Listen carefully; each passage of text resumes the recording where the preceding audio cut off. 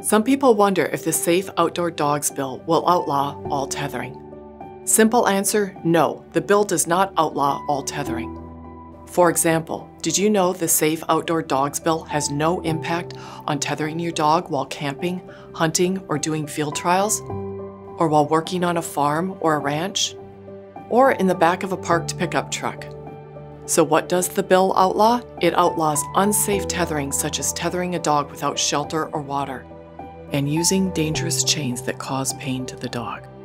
Current laws allow dogs to be tethered without adequate shelter or water, and that's why Texas needs to pass the Safe Outdoor Dogs bill and make our dogs and communities safer.